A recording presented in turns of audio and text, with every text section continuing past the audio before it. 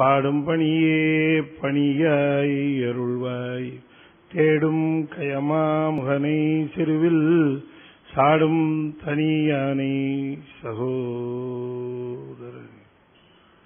திருச்சிற்றம்பலம்.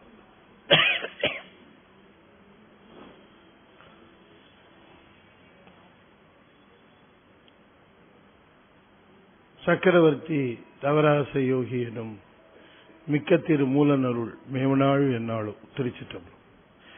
தென்னாடுடைய சிவனே போற்றி, எந்நாட்டவர்க்கும் இறைவா போற்றி, வெற்றிவேல் முருகனுக்கு அரோகரா. திருச்சிற்றம்பலம். அண்டசராசரங்களுக்கெல்லாம் அதிபதியாக விளங்கக்கூடிய முருகப்பெருமானுடைய ஒப்பற்ற கருணையினாலே அருள்மிகு கமல விநாயகர் சத் சங்கம் மிகச் சிறப்பாக நிகழ்த்தி வருகின்ற இந்த திருமந்திர ஞான வேள்வியிலே நாம் இப்பொழுது 6ஆம் தந்திரத்தை சிந்தித்துக் கொண்டு அதிலே வருகின்ற தவம் என்கிற பகுதியை சென்ற வகுப்பு தொடங்கி இந்த வகுப்பும் தொடர்ந்து சிந்திப்பதற்கு திருவருள் கொட்டியிருக்கிறது. 6ஆம் தந்திரத்திலே பல அரிய தலைப்புகளை தேர்ந்தெடுத்து இந்த தலைப்புகளின் கீழே நமக்கு தெளிவை உண்டாக்குகிறார் திருமூலர். துறவு, தவம், வழிபாடு இவையெல்லாம் எல்லா சமயங்களுக்கும் பொதுவான சொற்கள். தவம் சமணத்திலும் உண்டு, பௌத்தத்திலும் உண்டு,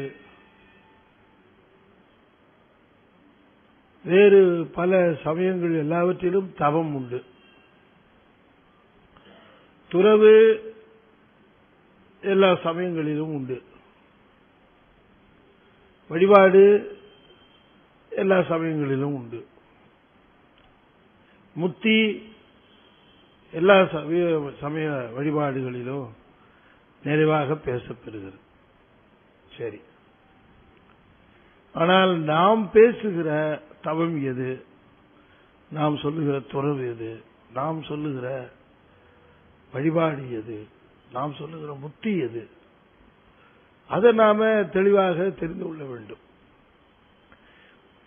சிவநெறி என்று சொல்லப்பெறுகிற இந்த நெறியில இந்த சைவம் என்று குறிப்பிடப்பெறுகின்ற இந்த சமயத்திலே நாம் நிறைவாக அடைய வேண்டிய பொருள் எது, அந்த பொருளை அடைவதற்குரிய நெறி எது, அந்த நெறியின் படிநிலைகள் எது, இதெல்லாம் தெளிவாக நாம தெரிந்து கொள்ள வேண்டும். அது நமக்கு தனியாகவே நம்முடைய சமயம் அது நம்முடைய தெளிவாக நம்முடைய சமயத்தில் இவற்றையெல்லாம் சொல்லி இருக்கிறது.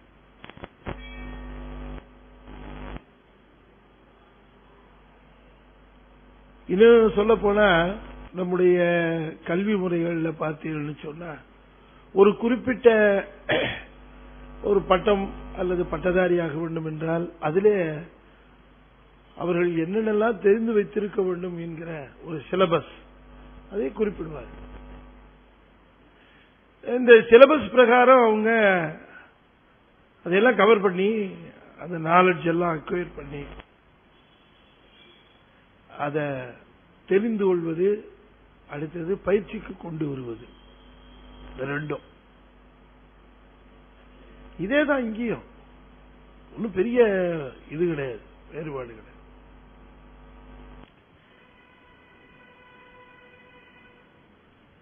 இந்த உலகத்தை பற்றி நம்மை சுற்றி இருக்கிற இந்த உலகத்தை பற்றி தான் நம்ம முதல்ல தெரிந்து கொள்கிறோம். உலகத்தை பற்றி தெரிந்து கொண்ட பிறகு நம்மை தெரிந்து கொள்கிறோம். நம்மை தெரிந்து கொண்ட பிறகு உலகத்திற்கும் நமக்கும் இந்த தொடர்பை ஏற்படுத்திய பரம்பொருளாக இருப்பது எது என்பது அதில் தெரிந்து கொள்கிறோம். நமக்கு இந்த உலகத்தோடு தொடர்பு கொள்வதற்கு இந்த உடம்பு, கண்ணால பார்க்கிறோம், காதால கேட்கிறோம், நாவினால் சுவைக்கிறோம். இப்படிப்பட்ட இந்த புலன் உணர்வுகளினாலே பெறப்படுகின்ற அறிவு, இது தொடக்க அறிவு. இந்த தொடக்க அறிவை வைத்துக் கொண்டு இந்த உலகத்தை பற்றி பல்வேறு விதமான நமக்கு அறிவு பிறக்கிறது. இந்த உலகத்தை பற்றி ரொம்ப தெளிவாக நாம் ஆரம்பத்தில் பார்க்கிற பொழுது, சூரியன் காலையில் கிழக்கில் உதிக்கும், மாலையில் மேற்கில் மறையும் என்றெல்லாம் முதல்ல படிச்சுவிட்டு, அது உதிக்கிறதும் இல்லை மறையறதும் இல்லை, அது ஒரே இடத்துல தான் இருக்கு, நாம தான் சுத்தி சுத்தி வந்துகிட்டு இருக்கிறோம் அப்படின்னு ஒரு கட்டத்தில் நமக்கு அறிவு பிறகு இல்லையா? இரவு பகல் வருவதற்கு காரணம் இந்த பூமி சுற்றுகிறது. Basic concept.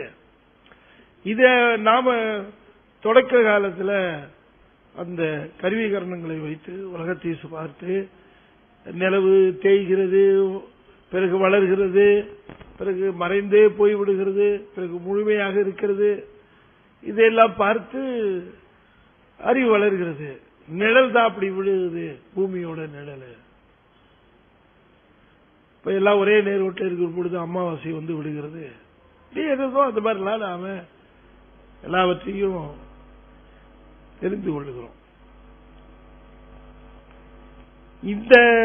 இந்த அறிவை எல்லாம் கற்றுக்கொள்ள ஆரம்பித்த உடனேயே, இவற்றை பற்றி எல்லாம் தெரிந்து கொண்ட உடனேயே, இவையெல்லாம் சுற்றிலும் நடக்கிறதை பார்த்து தெரிந்து கொண்ட உடனேயே,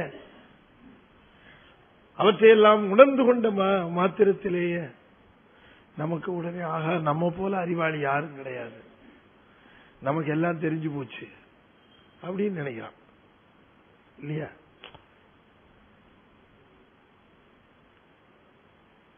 ஆறாயிரம் ஆண்டுதான் ஆட்சி இந்த உலகம் தோன்றின்னு ஒரு சமயம் சொல்லிட்டு இருக்கு.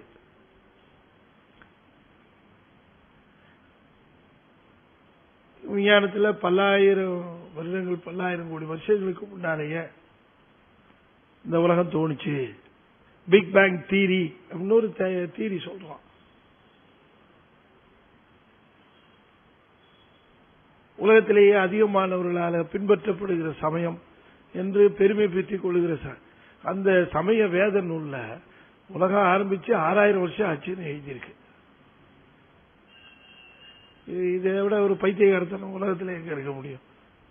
சரி, இது ஒரு பக்கம் இருக்கட்டும். இப்ப நம்ம சமயம் என்ன சொல்லுதுன்னு பார்க்கணும் இல்லையா? நம்ம சமயம் சொல்லுது உலகத்தை எப்ப ஆரம்பிச்சது. நம்முடைய சைவ சமயமே அனாதி, எப்ப ஆரம்பிச்சதுன்னு தெரியல. அதனால இந்த பூமியை எப்ப ஆரம்பிச்சதுன்னு தெரியல, அப்படிங்குது நம்ம சமயம்.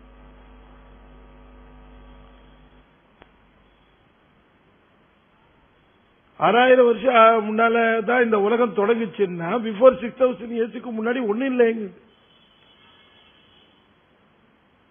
சரி, அப்படி பிக் பேங் தியரியை ஒரு பக்கம் வச்சுக்குவோம், விஞ்ஞானத்தை ஒரு பக்கம் வச்சுக்குவோம். இந்த உலகம் தோன்றியது, இந்த உலகம் தோன்றியது என்று தெரிந்தவுடன் எதற்காக தோன்றியது, ஏன் தோன்றி இருக்க வேண்டும், அதுக்கப்புறம் தான் உயிர்கள் தழைத்தன, ஏன் தழைக்கணும்? ரொம்ப தெளிவாக நாம பார்க்கிற பொழுது இந்த விஞ்ஞானத்தில் இந்த உலகம் எவ்வாறு தோன்றியிருக்கக்கூடும், பல்லாயிரக்கணக்கான வான வெளியிலே நிகழ்ந்த ஒரு மிகப்பெரிய ஒரு பிக் பேங் தியரி, அதனாலே இந்த உலகம் தோன்றியது, இந்த பூமி தோன்றியது, இதை சுற்றி இருக்கக்கூடிய கிரகங்கள் தோன்றின என்றெல்லாம் அதுல ரொம்ப அற்புதமா விவரிச்சு உலகம் முழுவதும் விஞ்ஞானிகள் முதற்கொண்டு அத்தனை பேரும் ஒப்புக்கொண்டு விட்டார்கள்.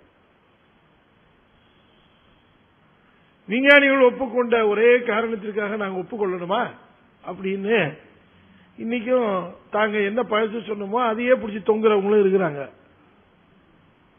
ஆனா நம்முடைய சமயத்துல பார்த்தா இவன் என்னென்னலாம் கண்டுபிடிச்சு சொல்றானோ அதையெல்லாம் சைவ சமயத்துல எப்பவோ நம்முடைய ஞானிகள் சொன்ன விஷயமாவே இருக்கு இல்லையா? திருமூலர் சொல்லுகிறார், ரொம்ப அற்புதமாக சொல்லுகிறார். இப்ப இந்த உயிர்கள், நான் எந்த சமயத்தையும் தாக்கணுங்கிறது என்னுடைய எண்ணம் இல்ல. நம்ம அடிப்படையா ஒரு சமயம் தன்னுடைய கொள்கைய இவ்வளவு வீக்கா வச்சுக்கிட்டு எப்படி இவ்வளவு தூரம் பரவிச்சு அப்படின்னு அது நினைச்சு பார்க்கும்போது ஆச்சரியமா இருக்கு. அப்புறம் தான் தெரிஞ்சுக்கிட்டான், ஓஹோ அது வீக்கா இருந்தாலும் அது வேகமா பரவனதுக்கு காரணம் நம்ம ஆளுங்க ரொம்ப வீக்கா இருந்திருக்கிறாங்க, அதுதான் காரணம். ஸ்ட்ராங்கா இருக்கிற ஆள்கிட்ட எல்லாம் அது வரல இல்லையா? உலகத்துல ரொம்ப பேர் வீக்கா இருக்கிறாங்கன்னு இப்பதான் தெரியுது. இப்ப உயிரின் இயல்பு என்ன அப்படின்னு கேட்டா அதுல இருக்கிற ஒருத்தர் கூட பதில் சொல்ல முடியல. உயிர்னு சொல்லுகிறீர்களே, அந்த உயிர் என்ன? அது இறைவன் படைத்தான். இறைவன் படைத்தான்னு சொன்ன எதுல இருந்து படைத்தான்? பூமியை படைச்சா, இந்த மரத்தை படைச்சா, இதெல்லாம் படைச்சான்னா ஒரு அர்த்தம் தெரிஞ்சுக்க முடியுது. 5 பூதங்கள்ல இருந்து ஆச்சுன்னு சொல்லலாம். உயிர் எதுல இருந்து வந்தது? எந்த மூலக்கூறுகளால் உயிர் ஆனது? எப்ப அந்த உயிர் மூலக்கூறுகளால் ஆனதோ அது அப்படியே இருக்குமா, அது இல்ல பிரிஞ்சு போகுமா? இப்படி எல்லாம் கேள்வி கேட்கிறோம், ஒன்னும் பதில் வரமாட்டேங்குது. 2 பேசிக் கொஸ்டினுக்கு இன்னும் அந்த சமயத்திலிருந்து எந்த பதிலும் திருப்தியா வரவே இல்லை, வராது. காரணம் அங்க இல்ல. ஒண்ணு, அவங்க சொல்லுகிற உயிரின் இயல்பு இது கடைசியில சொர்க்கமும் நரகமும் போவுங்கிறாங்க. சொர்க்கமும் நரகமும் போவுங்கிறாங்களே, ஆன் வாட் பேசிஸ்? அதுவும் எப்படின்னா எல்லாம் போய் இந்த உயிர் உடலை விட்டு பிரிஞ்சு போய் எல்லாம் வெயிட் பண்ணிட்டு இருக்கோம். ஒரு நாள் உயிர் தெழுவார் அவர். அதுக்கப்புறம் சொர்க்கத்துக்கு கொஞ்சம் பேர் போங்க, நரகத்துக்கு கொஞ்சம் பேர் போங்கன்னு அனுப்புவார். ஆன் வாட் பேசிஸ் அப்படின்னு கேட்டா அவரவர்கள் செய்த கர்மத்தின்படி. அப்ப கர்மம் வந்துருச்சே, வேணா வந்துருச்சு இல்லையா? கர்மம் வந்துருச்சு இல்லையா? இப்ப பாவம் சொர்க்க பாவம் புண்ணியத்துக்கு தகுந்த மாதிரி பர்மனன்ட்.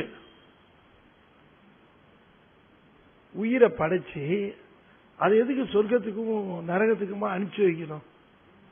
படைக்காமே இருந்தா அதுபடி பேசாம இருந்திருக்கும்ல. புரியவே இல்லை. இது கேட்டா பதில் இல்ல. ஏன் இதை சொல்லுகிறேன் என்று சொன்னால் இதற்கான பதில்கள் நம்முடைய சமயத்தில் இருக்கு. அதுதான் 2 கேள்விக்கு பதில் சரியா சொல்ல முடியல எந்த சமயத்தினாலையும். ஒன்னு உயிரின் இயல்பு என்ன, 2வது கர்மத்தின் இயல்பு என்ன. இந்த 2 கொஸ்டினுக்கு ஆன்சர் பண்ண முடிஞ்சதுன்னா தான் everything can be explained in this world. Otherwise எல்லாம் இன்எக்ஸ்பிளிகபிளா போயிடும், புரியவே புரியாது. எதற்காக இத்தனை துன்பப்படணும்? துன்பப்பட்டுட்டே இருந்து இறந்து போயிடுறான். என்ன நெட் ரிசல்ட் என்ன? துன்பப்படுறதுக்காகவே இந்த உயிர் படைச்சதா? இல்ல இல்ல. இப்ப இந்த அடிப்படை உண்மைகளை நாம சொன்னது போல யாரும் சொன்னதில்லை. அதனால தவம் என்பது என்ன அப்படின்றத பத்தி தெரிஞ்சுக்கணும். முதல்ல உண்மையை தெரிஞ்சுக்கணும், அதுதான் தவம். எப்படி ஆரம்பிக்கிறார் பாருங்க Thirumoolar. To know the truth, not to run behind the falsehood. பொய்களுக்கு பின்னால சுற்றி திரிவது அல்ல தவம், உண்மையை தெரிந்து கொள்வது தவம். அது எப்படி தெரியும்? உண்மையை தெரிந்து கொள்வது எப்படின்னா ரொம்ப அழகா ஒரு பாட்டுல சொல்றாரு, எம் ஆருயிரும் இருநில தோற்றமும் அம்மாதவத்தின் செயலின் பெருமையும் எம்மான் திருவருளாலே எம்மான் திருவருளாலே எம்மாருயிரும் எம் ஆருயிரும் இருநில தோற்றமும் அம்மாதவத்தின் செயலின் பெருமையும். இந்த ப்ராசஸ் சொல்றாரு பாருங்க. எம் ஆருயிரும், அருயிர் இந்த அரிய இந்த உயிர்களினுடைய உணர்வுகள்.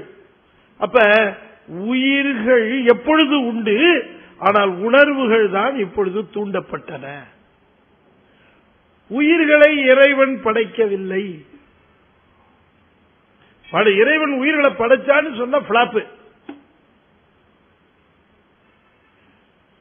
உயிர்களை எதுக்கு படைக்கணும்? அவனுக்கு என்ன ஒரு வேலையே கிடையாது.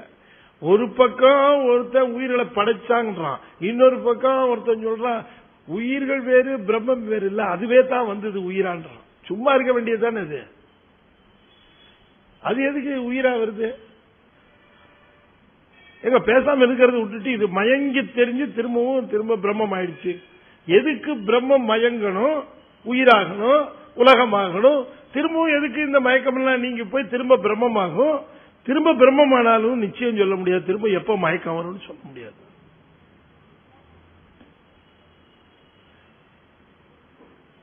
அப்ப நல்ல தெளிவாக தெரிந்து கொள்ளணும். உயிர்கள் எப்பொழுதும் உண்டு, ஆனால் அவை உணர்வு இல்லாமல் இருந்தன. அந்த உணர்வுகளை தூண்டினார் சிவம். அதனால சொன்னார் எம் ஆர் உயிரும். உயிருங்கிறது அந்த இடத்துல உணர்வு. உணர்வு இல்லாம இருந்தோம். அப்படி இருப்போமா சார்? அப்படி இருப்போமான்னா என்ன நீங்க எப்படி கேக்குறீங்க? இருக்க முடியுமா? உணர்வு இல்லாம உயிரில் இருக்க முடியுமா? கோமால இருக்கிற உயிர் உணர்வோட இருக்குமா? கோமாவுக்கு ஏன் சார் போறீங்க? மயக்கத்தை எடுத்துங்க. மயக்கத்தில் இருக்க உயிருக்கு உணர்வு இருக்குமா? மயக்க ஏன் சார்? சில பேர் பஸ்ல தூங்குறான் பாருங்க, ஏறின ஸ்டாப்பையும் மறந்துடுறான், இறங்குற ஸ்டாப்பையும் மறந்துடுறான், டிக்கெட் வாங்க மறந்துடுறான். இந்த உயிருக்கு பாருங்க மயங்குவது இயல்பாவே மயங்குது. கொஞ்சம் அதை இழுத்து பிடிச்சி அப்படி ஸ்ட்ரைட்டா வச்சிருந்தாலும் கூட அப்படி லேசா காட்டி மயக்கலாம், அவ்வளவுதான். நான் தப்பா சொல்றேன்னு நினைக்காதீங்க, உதாரணத்துக்காக சொல்றேன். என்னதான் ஸ்ட்ராங்கா கவனிச்சிட்டு இருந்தாலும் நல்ல கமன்னு ஒரு பொங்கல் வாசத்தை வரட்டுவீங்க, கம்மன்னு ஒரு பொங்கல் வாசனை மிளகு வாசனையோட வரட்டும். உதாரணத்துக்காக சொல்றேன். நானே யோசிக்க ஆரம்பிச்சிருவேன், என்ன மணி அதுக்குள்ள ஆயிடுச்சா, பொங்கல் வந்துருச்சு அப்படி மயக்கம். டக்குனு இந்த புலன் வழியா போய் அங்க டைவர்ட் ஆகி இழுத்துட்டு போயிடுது. உயிருக்கு உணர்வுங்கிறது முதல்ல தூண்டி உண்ணும். அது எந்த பக்கமாவது போய் தொலைக்கிட்டு சாமி. இது உணர்வே இல்லாம இருக்கிறத விட இந்த உணர்வு எங்கேயாவது போகட்டும், ஒர்க் பண்ணட்டும். ஒண்ணுமே இல்லாம வீட்டுல மந்தமா இருக்கிற பையனை விட ஏதோ சூட்டிக்கா மேல ஏறி கீழே விழுந்தா அங்க விழுந்து இங்க எழுந்திருச்சு அந்த குறும்பு பண்ணி இந்த குறும்பு பண்ற பையன் தான் அப்பா அம்மாவுக்கு கொஞ்சம் சாட்டிஸ்பாக்சன் ஆகும். ஒண்ணுமே இல்லாம காலையில எழுந்திருச்சு டிஃபன் சாப்பிடுறா, பையன் எடுத்துக்கடா ஸ்கூலுக்கு போட எப்படி இருக்கும் அப்பாவுக்கு அம்மாவும்? என்ன பையன் எப்படி இருக்கிறான்? ஏங்க பையன் என்னங்க எப்படி இருக்கிறான்? உங்க அப்பா எப்படி இருந்தான்? அப்படித்தானே இருப்பான். இவனுக்கு எப்ப பச்சு கிடைக்கிறது கொடுக்கறதுக்கு சாக்கு கிடைக்கிறது பார்த்துக்கிட்டே இருப்பான். ஆமா எங்க அப்பா தானே, உங்க அப்பா எப்படி இருந்தாரு? நம்ம அப்பாக்களை எல்லாம் அப்புறம் டிஸ்கஸ் பண்ணுவோம். இப்ப இந்த பையனை பார்ப்போம். அந்த மாதிரி பையன் இருந்தானே எப்படி சார் யாரு துரு இருக்கணும். காலையில எழுந்திரிச்சு பையன் எங்கடா காலு டே அப்படின்னா அப்பதான் எழுந்திரிச்சு டிவி ஆண்டனா மேல ஏறி சரி பண்ணிட்டு இருப்பான். சரியா வெல்ல டிஷ் ஆண்டனா திருப்பிட்டு இருப்பான். ஏண்டா ஸ்கூல் போற நேரத்தில் ஏண்டா மேல ஏறி நிக்கிற, கொஞ்சம் அசந்தா போதுங்க நம்ம பையன் அப்படி சொல்றாங்க. இப்படி அவன் போயிட்டு வந்தான்னா ஒரு 5-6 டேமேஜ் ஆகுது நடந்திருக்கும் அந்த இடத்துல. சில பசங்க பாத்தீங்கன்னா துரு சும்மா ஒரு பொதுக்கா சொல்றேன். என் பையில அப்படிதான் கடைசிப்பேன். நான் அவனுக்கு பேரு டேமேஜ் பார்ட்டின்னு வச்சிருக்கேன். அவ்வளவு டேமேஜ் பண்ணிடுவான். ஒரு 5 நிமிஷம் அவன் கண்ணில் இருந்து தப்பி இருந்தான்னா ஏதோ ஒரு பெரிய அபராத தொகை செலுத்த வேண்டி இருக்குன்னு தெரியும் நமக்கு. அப்ப குழந்தைங்க அப்படி இருந்துதான் நமக்கு பிடிக்க இதா இருக்கும். சொல்லுங்க பார்க்கலாம். ஒண்ணுமே இல்லாம இனர்ச்சா இருந்ததுன்னா நமக்கு எறும்பு கடிச்சா வலிக்கணும், நெருப்பு சுட்டா சுடணும், தண்ணி பட்டா ஜில்லுன்னு, இதெல்லாம் உணர்வு இருந்தா தான் ஆக்டிவா இருக்கணும்னு அர்த்தம். எது விழுந்தாலும் ஒன்னும் தெரியாதுங்க அப்படின்னா எப்படி இருக்கும்? சுகரை செக் பண்ணியா எங்கேயாவது நிக்க போகுது அது பாட்டுக்கு இல்லைங்களா? அப்ப இது ஒண்ணுமே இல்லாம, உணர்வே இல்லாம இந்த உயிர் இருள அறியாமை இருள மூழ்கி இருந்த பொழுது பெருமான் பெருங்கருணையோடு இந்த கருவி கருணங்களை கொடுத்து அப்படி கிளப்பி விட்டான். கிளப்பிட உடனேயே தன்னை நினைக்குங்கிறதுக்காக அவன் அப்படி செய்யல, அது எதையாவது நினைச்சிட்டு போகுது. ஆனா இப்படி இயங்காமல் இருப்பதை காட்டிலும் ஒரு இயக்கத்திற்கு இதை கொண்டு வருவோம். இயக்கத்திற்கு கொண்டு வந்த பிறகு எது உண்மை எது பொய் என்று அதை தெரிவித்து அனுபவப்பட வைத்து தன்னை நோக்கி செலுத்தி அரவணைத்து அதை எப்பொழுதும் தன்னுடைய அரவணைப்பில் வைத்து ஆனந்தத்தை வழங்குவோம் என்பதுதான் சிவம் செய்கிற செயல். அதுதான் நம்ம சமயம். ஒத்துக்கிற மாதிரி இருக்குல்ல? லாஜிக் சரியா இருக்க? அப்ப இந்த உலக தோற்றத்தை ஒரு 2 லைன்ல சொல்றாரு பாருங்க, என்ன அழகா சொல்ற. எம்மாறுயிரும் இருநில தோற்றமும், இருன்னா பெருமை மிகுந்த அர்த்தம். இருநிலம்னா இந்த பூமி, இருநிலம்ங்கிறது இருன்னா பெருமைன்னு அர்த்தம். இருன்னா 2ன்னு ஒரு அர்த்தம் உண்டு, பெருமைன்னு அர்த்தம். சிவனார் மனம் குளிர உபதேச மந்திரம் இரு செவி மீதிலும் பகசை குருநாத. இரு செவி மீதிலும் சொன்னா 2 காதலையும் சொன்னார் அர்த்தமா?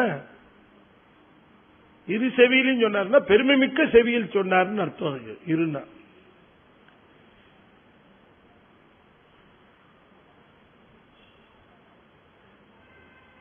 அப்ப இந்த முக்கியமான இந்த பகுதியில் சொல்லுகிறார் இருநில தோற்றம். இருநில தோற்றங்கிறது பூமி எப்படி உண்டாச்சுங்கிற இருநில தோற்றம்.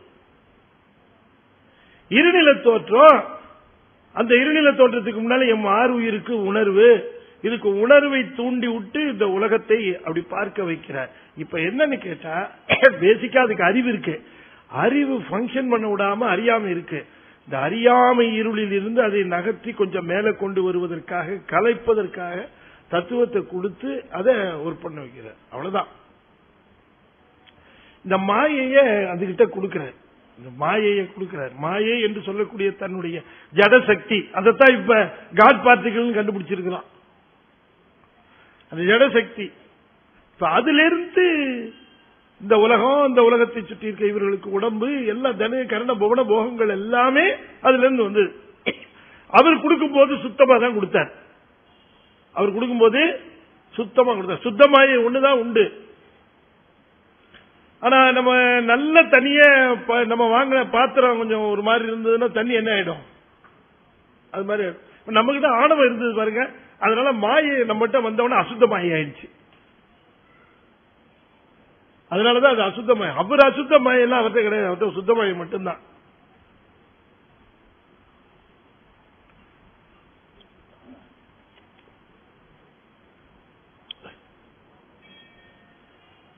அப்ப இந்த மாயை என்று சொல்லக்கூடிய பரிகிரக சக்தியினாலே இந்த கருவிகள் இதெல்லாமே வந்து என்னன்னு கேட்டா இருநில தோற்றம். நல்லா கவனமா கேட்கணும். எது தோன்றுகிறதோ அது ஒடுங்கும். அப்ப தோற்றம்னு சொன்னார்னா இது தோன்றிய இந்த இருநிலம், இருநிலம் என்று சொல்லக்கூடிய இந்த பெருமிக்க இந்த மிகப்பெரிய இந்த பூமியானது தோன்றி அது அனுபவங்களை இந்த உயிர்களுக்கு வழங்கி, உயிர்கள் இதுல அனுபவித்து, அனுபவத்தினாலே உயிர் தன்னுடைய அறிவை செம்மைப்படுத்திக் கொள்கிறது. அது சொன்னார். இருநில தோற்றமும் எம்மாறுயிரும் இருநில தோற்றமும் செம்மாதவத்தின் செயலின் பெருமையும் எம்மான் திருவருளே. எம்மான் திருவருளே, எம்மான் திருவருளே எம் ஆறுயிர். எம்மான் திருவருளே இருநில தோற்றம். எம்மான் திருவருளே செம்மாதவத்தின் செயலின் பெருமை. அப்ப நாம இந்த உயிர்கள், இந்த உலகம், இந்த உயிர்களும் உலகமும் இயங்கிக் கொண்டிருக்கிற இந்த நிலையிலே உயிர்கள் உலகத்திலே செயல்பட்டுக் கொண்டிருக்கிற பொழுதே செய்ய வேண்டுவது எது என்பதை உணர்ந்து அந்த செயல்களுக்குள்ளே போவது எல்லாமே திருவருள் தான். திருவருளினால் தான் உயிர்கள் உணர்வு பெற்றன. திருவருளினால் தான் இந்த உலகம் தோன்றியது. ஏன்னா உலகம் சும்மா தோண வேண்டியது இல்லையா? பிக் பேங் தெரியும், உலகம் தெரியும், தோணிச்சுன்னு வச்சுக்குவோம். எதுக்கு ஒரு கொஸ்டின் கேட்கிறான்ல, எதுக்கு தோணணும்? இத்தனை காலமா இல்லாத உலகம் எதுக்கு தோணணும்? ஏன் தோன்றியது? அப்ப இருநிலை தோற்றம் திருவருள் காரணம். அதோட முக்கியம், இந்த உலகத்துல செய்ய வேண்டியது தவம் என்று உயிர்கள் உணர ஆரம்பிப்பதும் திருவருளாலே. அப்ப செய்ய வேண்டுவது தவம். இந்த உலகத்தில் செய்ய வேண்டுவது தவம். செம்மாதவத்தின் செயலின் மாதவ செயல், அதனுடைய பெருமையும் எல்லாம் என்ன? எல்லாமே எம்பெருமானுடைய திருவருள். எம்மான் திருவருளே. அந்த இடத்துல ஒரு அதுன்னு ஒண்ணு போட்டுக்கணும். அதுல இல்ல, அதுக்காக நம்ம போட்டுக்கிட்டோம்னா திருமூலர் தப்பா விட்டுட்டாருன்னு நினைச்சுக்கணும். அர்த்தம் தெரிஞ்சுக்கிறதுக்காக ஒரு அது போட்டுக்கலாம். எது தெரிஞ்சுக்கிறதுக்கு? பொருள் தெரிஞ்சு. அது பெற்றவர்க்கெல்லாம், அது பெற்றவர்க்கெல்லாம் என்ன ஆகும்னாரு?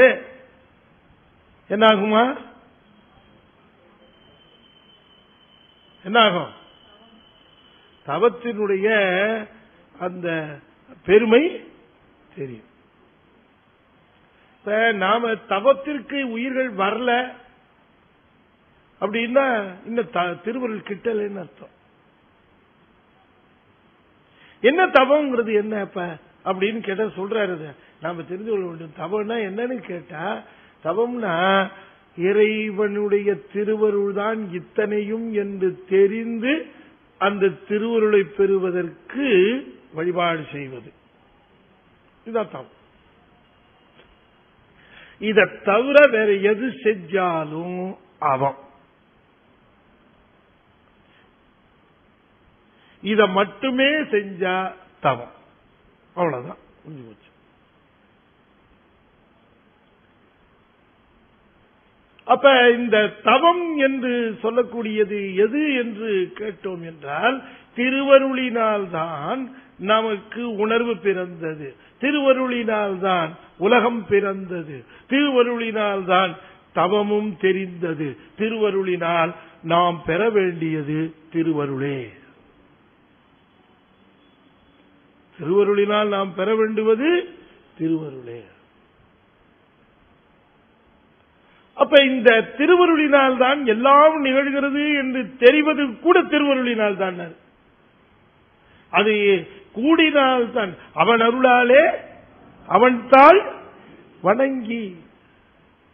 அவன் திருவருள் இல்லேன்னு வச்சுங்க, நமக்கு அது கூடி வருது கஷ்டம். அதனாலதான் ஒருவருக்கு பக்தி பிறக்க வேண்டும், ஒருவருக்கு இறைவன் மேல் நாட்டம் பெற வேண்டும் என்றெல்லாம் நாம சொல்லுகிற பொழுது திருவருள் சொன்னார் பாருங்களேன், ரொம்ப அருமையா சொன்னார். எத்தனை பெரிய குடும்பத்தில் பிறந்தவர் அவர். தாய் எப்படிப்பட்டவர், தந்தை எப்படிப்பட்டவர், தமக்கையார் எப்படிப்பட்டவர். நம்பரு அருளாமையினால் கொல்லாமை மறைந்துரையும் அமன் சமயம் குறுகினார். அப்பர் சாமி ஏன் சமணத்துக்கு போனாருங்கிறதுக்கு சொல்றாரு. நம்பரு அருளாமையினால் கொல்லாமை மறைந்துரையும் அமன் சமயம் குறுகினார். திரும்ப வரும்போது சொல்ற நம்பரு அருள் கூடினமையால். திரும்ப சொல்றாரு. கரெக்டா லிங்க் சேக்கிழார் ஒருத்தர் தான் வைப்பாரு. இல்லன்னா எங்க ஆரம்பிச்சோன்னே தெரியாம எங்க முடிக்கிறதுன்னு தெரியாம போயிட்டு இருக்கு பாருங்க சீரியல். அவனுக்கே தெரியாது எங்க ஆரம்பிச்சோம் என்ன போகுது. நான் தான் எங்கேயோ சொன்னேன் 500 ரூபாய் 1000 ரூபாய் எல்லாம் செல்லாதுன்னு சொன்னேன். மோடி இந்த 500 600 போயிட்டு இருக்கிற எபிசோடு போற சீரியல் எல்லாம் செல்லாது அப்படின்னு ஏதாவது ஒரு அறிவிப்பு விட்டு அவ்வளவு ஆயிரக்கணக்கான எபிசோடு போயிட்டு இருக்கு. 997 98 அப்படின்னு ஆரம்பிக்கும் போது எதையோ ஒரு கதையை ஆரம்பிச்சு முடிக்கும் போது அவங்க முடிச்சது கடல் காக்கா கதையா போயிடும்.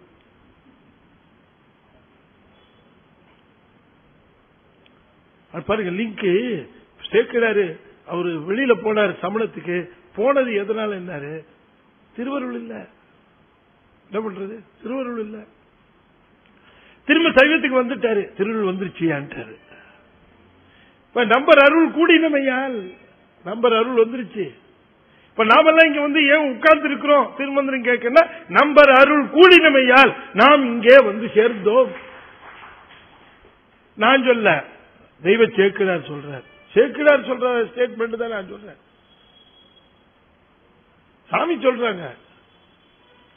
அப்ப அவரு திருவருள் கூடினவர்கள் அவரை சிந்திக்கிறார்கள், அவரை யோசிக்கிறார்கள், அவருடைய பெருமையை நினைக்கின்றார்கள், அவருடைய கருணையை நினைக்கின்றார்கள், அவரையே சதம் என்று நினைக்கின்றார்கள், அவருடைய திருவடியையே பற்றுகின்றார்கள், உன்னை தவிர எதுவும் இல்லை என்று எண்ணுகிறார்கள். இதெல்லாம் எப்பொழுது நிகழ்கிறது என்று சொன்னால் அவர் அருள் கூடின பொழுதுதான். இல்லைன்னா எல்லாமே இயற்கைன்னு விடுவான். உலகாயத்தர் என்ன சொல்றான்? எல்லாம் இயற்கை. உலகம் தோண்டது பத்தி விஞ்ஞானி கண்டுபிடிச்சிட்டான். நீ என்ன உலகம் இறைவன் படைச்சாங்கிறிய பாரு, கண்டுபிடிச்சிட்டான் பாரு, விஞ்ஞானி கண்டுபிடிச்சிருக்கிறான். பிக் பேங் தியரி அதெல்லாம் படி. நீ எதுக்கு கடவுளை கும்பிடுறாங்கிறான். அட அறிவிட்டவன, எதுக்குடா அப்படி வந்தது இந்த உலகம்? காரணம் சொல்லு. இப்ப அதுவா வரும், அதுவா போகும், இந்த உயிர்கள் தானா வருமா? எப்படி வரும்? ஏதாவது ஒரு காரணம் இருக்குமா இல்லையா சார்? எதுக்கு? ரயில்வே ஸ்டேஷன்ல ஒருத்தர் பார்த்தேன், எதுக்கு சார் வந்திருக்கீங்க? அப்படியே சும்மா வந்தாங்க. அவனை பத்தி இவன் என்ன நினைப்பான்? சும்மா வந்தேன்னு ஸ்டேஷன்ல ஒருத்தர் நின்றுட்டு இருந்தான் ரயில்வே ஸ்டேஷன்ல. என்ன நினைக்கிறது? அப்படி சொல்ற, சும்மா வந்தோங்கிறான். இந்த உலகத்துக்கு எதுக்குலாம் வந்த? சும்மா வந்தேன். போகும்போது சும்மா போவேன். சும்மா தான் அது. நான் என்ன சொல்றேன்னா, எதுக்கும் காரணம் பற்றி இந்த உலகத்தில் எல்லா காரியமும் நடக்குது. காரணம் இல்லாமல் காரியங்கள். எல்லா உயிர்களும் காரணம் பற்றி வந்தவை. எதுவுமே இங்க வந்து காரணம் இல்லாமல் இருக்குன்னு நினைச்சிடக்கூடாது. நம்ம சில சமயம் நினைப்போம், எதுக்கு இந்த கொசு, எதுக்கு இந்த மூட்டைப்பூச்சி, எதுக்கு இந்த தேடு, எதுக்கு இந்த பூரா அப்படின்னு நம்ம நினைப்போம். அதெல்லாம் பார்க்கும்போது இந்த மாதிரி நம்மளும் சில பேர் இருக்கிறான்னு தெரிஞ்சுக்கணும். நம்ம மூட்டைப்பூச்சி மாதிரி ரத்தத்தை உறிஞ்சிக்கிட்டே இருப்பாங்க, கூடவே இருந்துகிட்டு. சொன்ன என்னதில்ல, நீங்க ஹைவேஸ்ல போயிட்டு இருக்கும்போது அங்க ஒரு சின்ன போர்டு எழுதி வச்சிருந்தான். அந்த ஒரு பக்கம் அனுப்பிச்சு இன்னொரு பக்கம் அனுப்புறான். அது ஒரே பாதையில் அந்த பக்கம் ரிப்பேர் போல இருக்கு, அதனால ஒரு பக்கமா போகுது. அப்படி நினைச்சு இப்படி திரும்பி பார்த்தா ஒரு போர்டுல எழுதி இருக்கு, கூட இருந்து குடிபறிக்க ஆட்கள் தேவை. பகிர்ந்துச்சு, கூட இருந்து குடிபறிக்க ஆட்கள் தேவையை கூட்டி வேலை செய்யறாங்க. யாரு இது எனக்கு ஒன்றும் புரியல. சக்கர போட 2 தடவை படிச்சேன், கரெக்டா எழுதியிருக்கான். கூட இருந்து குடிபறிக்க ஆட்கள் தேவை, கீழே போட்டிருக்கான் கூலி உண்டு. இதுக்கு கூலி வேலை அது ஒண்ணு இல்ல, கேபிள் போடுறதுக்கு குழி தோன்றான். குழி தோன்றதுக்கு கூட ஒரு ஆளு, கூட இருந்து குழி தோன்றதுக்கு ஆள் தேவைன்னு போட்டான். பார்த்தவனே எனக்கே பகிர்னு ஆகி போச்சு. கூலி தராமையே கூட இருந்து குழி பறிக்கிறாங்களே. அது மாதிரி இந்த உலகத்துல நாம வந்திருக்கிறோம்னா இதுக்கு ஒரு காரணம் இருக்கு. எதுக்கு? why I am here, why should I be here? எத்தனையோ உயிர்கள் இருக்கும் போது ஏன் சில உயிர்களோடு எனக்கு தொடர்பு? ஏன் அந்த உயிர்கள் சில காலம் என்னோட தொடர்பு கொண்டிருக்கு, சில காலம் தொடர்பு இல்லாம போகுது? ஏன் நான் சில சமயம் மட்டுமே சரியா செய்யறேன், பல சமயங்கள்ல தவறே செய்யறேன்? காரணம் என்ன? எதற்கு அப்படி? இந்த கொஸ்டின்ஸ் எல்லாம் கேட்டு பார்க்க வேண்டாமா? இதெல்லாம் கேட்டு பார்க்கிற பொழுது தானே தெளிவு பிறக்கும். அந்த தெளிவு ஏன் இல்ல அப்படின்னு கேட்டா, அது சொல்லுகிற திருவருள் இல்ல. அந்த திருவருள் இருக்கிற பட்சத்தில் இந்த உயிருக்கு அந்த தெளிவு வந்த பட்சத்தில், ஆகா எம் ஆறு உயிர், எனக்கு இந்த உயிருக்கு ஏற்பட்ட உணர்வு, இந்த உணர்வினாலே எனக்கு இந்த உலகத்தில் அனுபவம் பெறுவதற்காக இருநில தோற்றம். இந்த உலகத்தில் நான் செய்ய வேண்டியது ஏதோ அங்க போயிட்டு இங்க வந்துட்டு அங்க தெரிஞ்சு இங்க தெரிஞ்சுட்டு இருக்கிற, செய்ய வேண்டியது செம்மாதவம். தவம் மாதவம் செம்மாதவம், அதைத்தான் செய்யணும். அதை நான் செய்யணும். செம்மாதவத்தின் செயலும் அந்த பெருமையும். அப்ப இந்த உலகத்தில் நான் தவம் செய்யாமல் போனால் பிறவி தன்னுடைய நோக்கத்தை இழந்து விடுகிறது. தவம்னா என்ன அப்படின்னு கேட்கிற பொழுது அதுதான் நாம ரொம்ப தெளிவாக புரிந்து கொள்ள வேண்டும். இந்த திருவருளை உணர்ந்து திருவருளை தெரிந்து கொண்டு அதை அதனுடைய ஒன்றித்து நிற்கிற நிலையை பெறுவது. அதுதான். அதனால சொன்னார், ரொம்ப சுவாமி நம்முடைய திருமூலர் சொன்னார், உலகம் சும்மா தோன்றிடுச்சுன்னு நினைக்காதப்பா, உயிருடைய உணர்வை, உயிரின் உணர்வை தூண்டி அந்த உயிரின் உணர்வு உலகத்திலே பழகி அது அனுபவம் பெறுவதற்காக,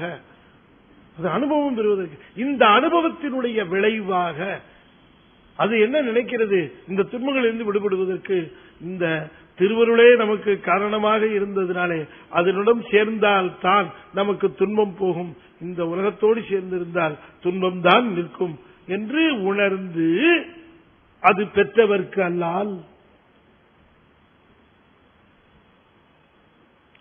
இம்மாதவத்தின் பெருமை அறியாரே. இம்மாதவத்தின் பெருமை அறியாரே. ஏன் அறிய மாட்டார்கள் இம்மாதவத்தின் பெருமை என்று சொன்னால், எல்லாம் திருவருள். இப்ப ஏன் இவ்வளவு தூரம் அவர் இதை வலியுறுத்துகிறார் என்று சொன்னால், சமணத்திலே தவம் உண்டு, சமணத்திலே துறவு உண்டு, பௌத்தத்திலே தவம் உண்டு, பௌத்தத்திலே துறவு உண்டு. ரெண்டிலேயும் கடவுள் இல்லை. இந்த தவம் துறவு இரண்டும் பேசப்படுகிற இந்த இரண்டிலும் கடவுள் இல்லை. அப்ப இந்த தவம் துறவு அவங்க சொல்லுகிற பொருள் என்ன, எல்லாவற்றையும் விட்டுடணும். விட்டப்புறம் என்ன செய்யறது, விட்டுறோம், விட்டப்புறம் என்ன செய்யறது? அப்ப இந்த துன்பத்திற்கான உண்மையான காரணம் என்ன அப்படிங்கிறது நாம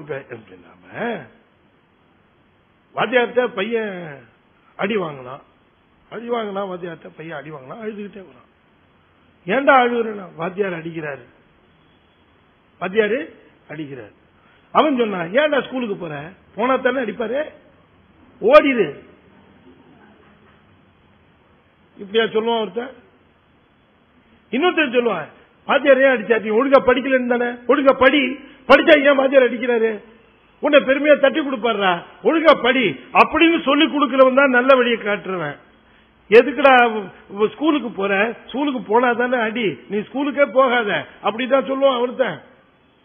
நல்ல படிப்பு படித்து கல்வி அறிவை விளக்கிக் கொண்டு அறிவிலே படிந்திருக்கக்கூடிய அறியாமையை நீக்கிக் கொள்வதற்காக வந்திருக்கிறது கல்வி, அதுக்காக இருக்கிற ஒரு குரு என்று எடுத்து சொல்லுகிற சமயம் தான் சைவ சமயம். எதுக்கு பள்ளிக்கூடம் போற, ஓடி போயிடுன்னு சொல்லுவதுதான் சமண பௌத்தம். இங்க இருந்து ஓடிடு, துன்பமா இருக்குல்ல ஓடி இருக்கலாம், துன்பமா இருக்குல்ல வீட்டு பக்கமே போகாதேங்கிறான். இது நல்லா இருக்க, ரொம்ப கஷ்டமா இருக்குல்ல போவாத, ஏரியா பக்கமே போவாத. அப்படி இல்ல, நம்மளுது ரீசன் அவுட் பண்ணுது. அவன் விட்டுருங்கிறான், அப்படியே விட்டு என்னையா பண்றது, எதுக்கு வந்தோம் அப்புறம் இல்லையா, தெரியணும் இல்லையா எதுக்குன்னு. இப்ப நாம இந்த அடிப்படை உண்மை தெரியாதனாலதான் அந்த நமக்குள்ள இந்த வெறுப்புகள் வளர்ந்து கொண்டே போகுது. வெறுப்பு வளருது. நல்லா யோசனை பண்ணி பாருங்க. கணவன் மனைவிட்டு காட்டுற அன்பு வெறுப்பா போகுது, மனைவி கணவன் காட்டுற அன்பு வெறுப்பா போகுது, குழந்தை அப்பா அம்மாட்ட காட்டுற அன்பு வெறுப்பா போகுது, அப்பா அம்மா குழந்தைகிட்ட காட்டுறது வெறுப்பா போகுது. கொஞ்சம் கொஞ்சமா அன்பெல்லாம் வெறுப்பு நிலையா மாறிக்கிட்டு போகுது. எவ்வளவு தூரம் வெறுப்பு அந்த குடும்பத்துக்குள்ள ஒருத்தருக்கு ஒருத்தர் அந்த வெறுப்பு நிலை உருவாகி கொண்டே போகிறது. ஏதோ ஒரு உறவு, சோசியல் ஸ்டேட்டஸ் வெளி உலகத்திற்கு காட்டணும் அப்படிங்கிறதுக்காக கணவன் மனைவி எல்லாருக்கும் முன்பாக சிரித்துக் கொண்டு வீட்டுக்குள்ள போனவனே ஒரே தகராறு சண்டை எப்ப பார்த்தாலும். ஏன் இப்படி நடக்கணும்,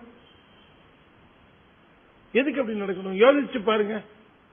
எதனால இது விளைகிறது? அன்னைக்கு ஒருத்தர் சொன்னார், ஒரு அங்க சொன்ன நினைக்கிறேன், பேங்குக்கு ஒருத்தன் போனானா கொள்ளைக்காரன், மேனேஜர் உட்கார்ந்துருந்தாரான், பணக்கூடிய அழுத்தி எடி அப்படி இருந்தாரான். அவன் அந்த மேனேஜர் சொன்னா முடியாது, என்னால் கொடுக்க முடியாது அப்படின்னாரு. கொடுக்கலன்னு சுற்றுவேன், சுட்டாலும் தரமாட்டேன், டப்பு டப்புன்னு சொல்லிட்டான். அவன் செத்து விட்டான். அங்கிருந்து 2000 ரூபாய் கட்டெல்லாம் அப்படியே ஒரே அள்ளி. அப்படித்தான் நீங்க நம்புவீங்க. 500 ரூபாய் கட்டாது சார், கதை எதை விடுறீங்க, திருட வந்ததே 500 1000 ரூபாய் கொடுத்துட்டு போறதுக்காக தான் சார் அப்படிதான் சொல்லணும். அங்க இருக்க 2000 கட்டெல்லாம் அள்ளிட்டு இப்படி வந்தா ஒரு 4 பேர் அங்க இருந்தான். அந்த 4 பேரையும் பாத்தீங்களா? நீங்க ஏதாவது பாத்தீங்களா? நான் மேனேஜர் சுட்டதே பணம் எடுத்ததெல்லாம் நீங்க பாத்தீங்களா? இல்லையே பாக்கலையேன்னு சொல்லிடுவான்னு நினைச்சாங்க. ஆனா 4 பேர் பார்த்தோமே, நீ எடுத்த பார்த்தோம் அப்படின்னாங்க. டப் டப் டப் 4 பேரும் சுட்டான். இது விட கொஞ்சம் வெளியில வந்தா ஒரு கணவனும் மனைவியும் நின்றுட்டு இருந்தாங்க. அவங்கள பார்த்தான். உஷாராயிட்ட கணவன் சொன்னா, நான் பார்க்கவே இல்லை திருடையா திருடையா, இவங்க மட்டும் பார்த்தாங்கன்னா.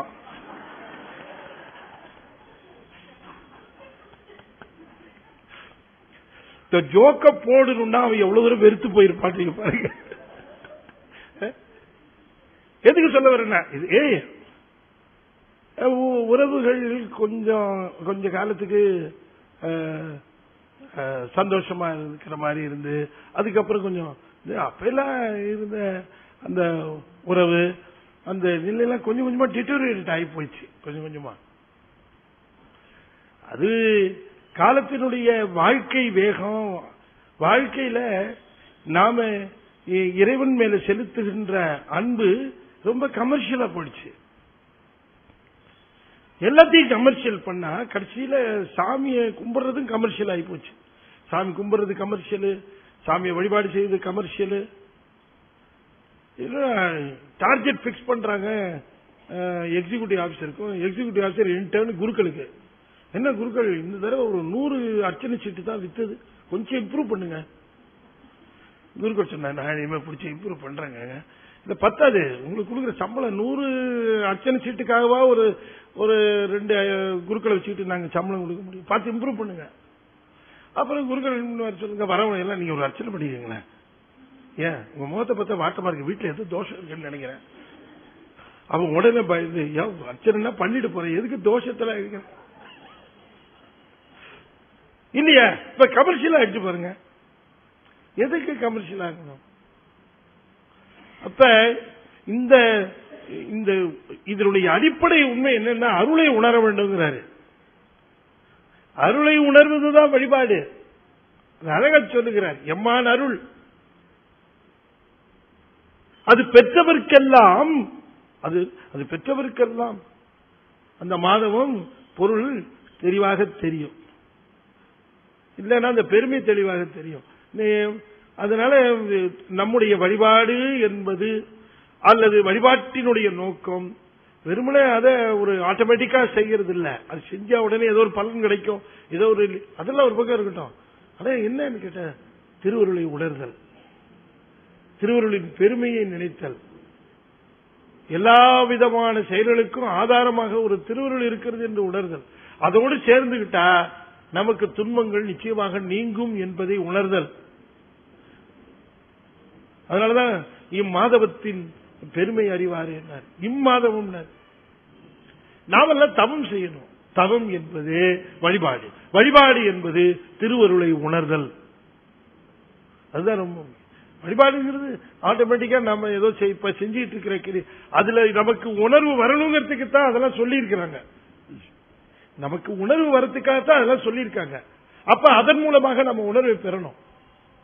இந்த உணர்வை பெறுவதற்கு, திருவருளின் உணர்வை உணர்வதற்கு, அப்ப நாம அதனாலதான் இந்த வழிபாட்டில் பாடல்கள் ஏன் சொல்றோம். இந்த பாடல்களை பாடுகிற பொழுது நம்முடைய குருமார்களாக இருக்கிற ஞானசம்பந்தர், நாவுக்கரசர், இவங்கெல்லாம் எப்படி உணர்ந்து பாடி இருக்கிறார்கள். அதுல பாருங்க, ஒவ்வொன்றையும் திருவருளை பற்றி சொல்லியிருப்பார். திருஞான சம்பந்தர் ஆகட்டும் அல்லது நாவுக்கரசர் ஆகட்டும், இந்த அருளை அந்த தெளிவாக இந்த பாடல்களிலே குறிப்பிடுவார்கள்.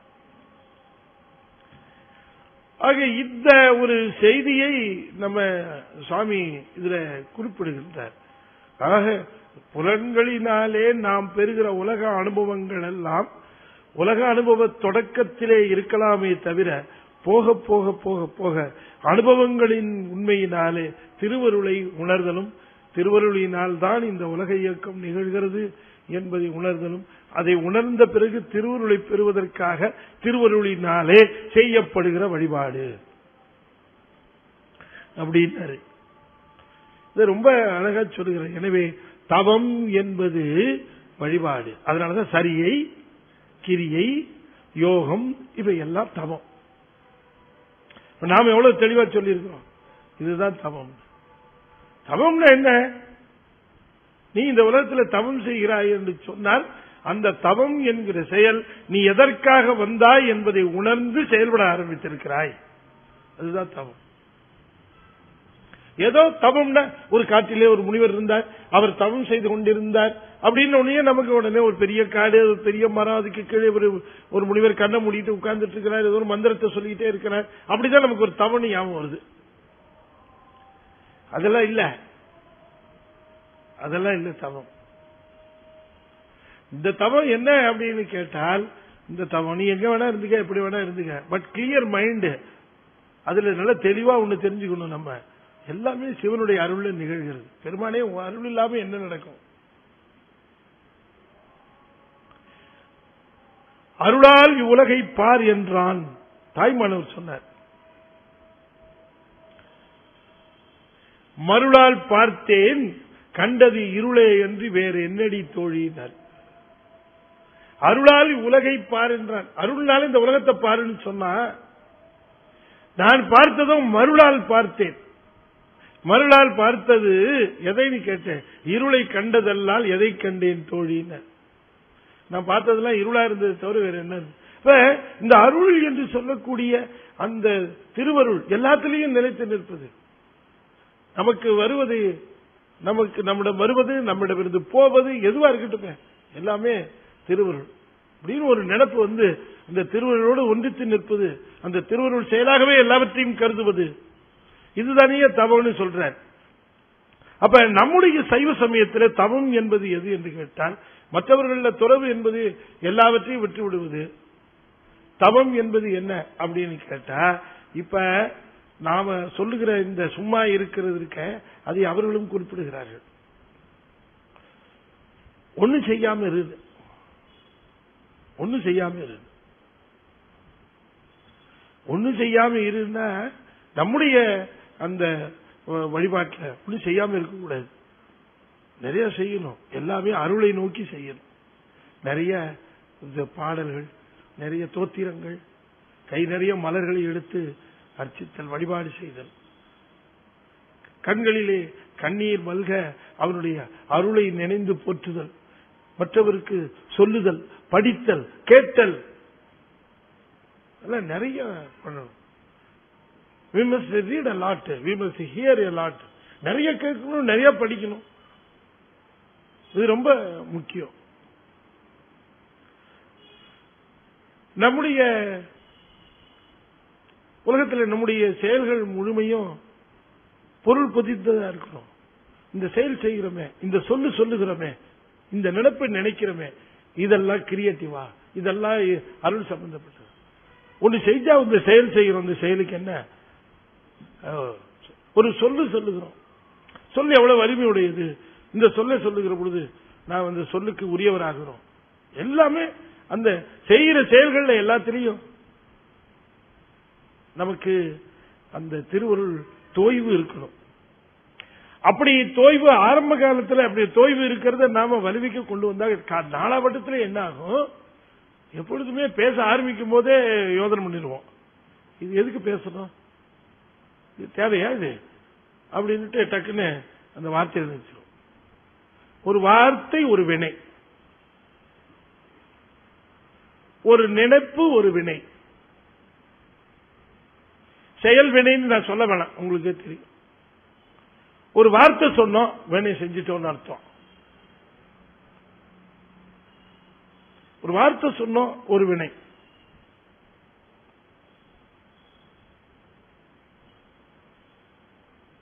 அப்ப ஒரு வார்த்தையிலேயே ஒரு வினை வருகிறதுனா அது மொழியால் வருகிற வினை.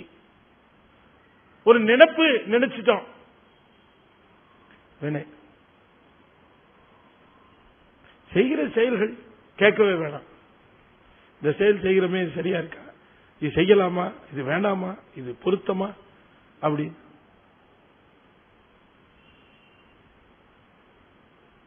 சொல்ல எழுந்தல. இந்த சென்ட்ரல் வேல்யூவேஷன் ஒன்பாங்க பேப்பர் திருத்துறதுக்கு. எங்க கொல்சேரன் ஒரு தமிழ் வாத்தியார், எனக்கு தமிழ் ஒரு சப்ஜெக்ட் இருக்கும்பொழுது 9ஆவதுல அவர் தான் எனக்கு ரொம்ப கூட. அவர் வீட்டுக்கு போய் பேப்பர் கரெக்ஷன்லாம் கரெக்ட் பண்ணி வைப்பாரு. மார்க் டோட்டல் போட்டு வைக்கிறதுக்காக கூட்டிட்டு போடுவார். நானே இன்னொரு பையன் போடுவோம். இந்த டோட்டல் போடுவோம். இந்த மார்க் எல்லாம் டோட்டல் போட்டு மேல எழுதிடுவோம். அதுல திருத்தறதுல அவர் திருத்துவார். இப்படி கொஞ்ச நாள் இப்படி டோட்டல் போட்டுட்டே இருந்தோம். ஒரு நாள் என்ன பண்ணார், 2 பேப்பர் கொடுத்து திருத்த சொல்லிட்டார். என்ன சார் நாங்களே திருத்துறது, சும்மா திருத்தல அப்படின்னு. சார் எனக்கு விஷயம் தெரியும், ஒண்ணு இல்லடா, நல்ல மார்க் வாங்கிருக்கான்னு ஒரு பையன் பேப்பர் அதை எடுத்து வச்சுக்க கொடுக்குறேன், 96 மார்க் வாங்கிருப்பான், அதை அப்படியே வெளியே 10 திருத்து அப்படிப்பாரு. அப்படி திருத்தி கொடுத்துருக்கோம் அவரு. அப்ப அவர் சொல்லுவாரு, இந்த சென்ட்ரல் வேல்யூவேஷன்லாம் பேப்பர் திருத்தும் போது எல்லாரும் சில 92, 95% வாத்தியார்கள் நல்லா திருத்துவாங்க. ஆனா சில வாத்தியாருங்க திருத்துறது எப்படி இருக்கும் தெரியுமா அப்படின்னு சொல்லுவாரு, வேடிக்கையா சொல்லுவாரு. அதுல ஒரு வாத்தியார் அப்படி, அதாவது ஒரு 4 வரிகளில் வரைகன்னா 4 வரிக்கு 2 டிக்கு. 4 வரி படிக்க மாட்டாரு, 4 வரி இருக்கான்னு பாப்பாரு, 2 டிக்கு அடிப்பாரு, 3 மார்க்குக்கு 1.5 மார்க் கொடுத்துருவாரு.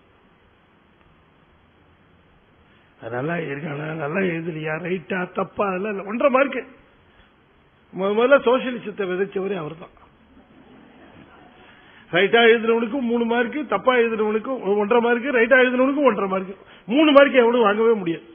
சென்ட்ரல் வேல்யூவேஷன் உட்கார்ந்து திருத்தி இருக்கும் போது இவர் பக்கத்துல தான் திருத்துறான் அந்த ஆளு. சொன்னாரு, என்ன அது படிக்காம டிக் அடிக்கிறேன், உன் வேலையை பாரு, நான் வேலையை பாரு. இவங்க 2 பேப்பர் திருத்ததுக்குள்ள அந்த ஆள் 10 பேப்பர் திருத்திடுவானா. டிக் அடிக்கிறதுக்கு என்ன இருக்கு, இப்படியே டிக் அடிச்சு தமிழ் பேப்பர். ஒரு தடவை என்ன ஆகி போச்சு, ஹோசூர் பேப்பர்லாம் இங்க வந்துருச்சு. ஹோசூர்ல தெலுங்கும் எழுதுவாங்க, கன்னடத்தில் எழுதுவாங்க, தமிழ்ல எழுதுவாங்க, எல்லாம் உண்டு. அங்க 4 மொழியில எழுதுறதுக்கு அலோடு. அதுல இந்த தமிழ் பேப்பர் போடுற கவருக்குள்ள இந்த தெலுங்கு பேப்பரை உள்ள வச்சுட்டாங்க. அது தெலுங்கு பேப்பர் திருத்தத்துக்கு மாறி வந்துருச்சு. அந்த கவர் கரெக்டா இவருக்கு வந்துருச்சு.